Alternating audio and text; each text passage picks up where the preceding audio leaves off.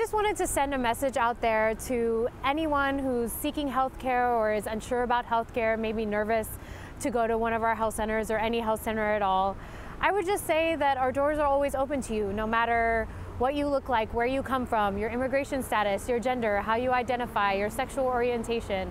We're always here. Our doors are always open, and we will never turn anyone away because of their inability to pay. We will always figure out a way to help you. So if you have any questions or you're thinking about coming in, give us a call or stop on by anytime you like or is convenient to you. We have a lot of convenient hours and health centers throughout the 5 boroughs that are open and ready to see you. Thank you so much.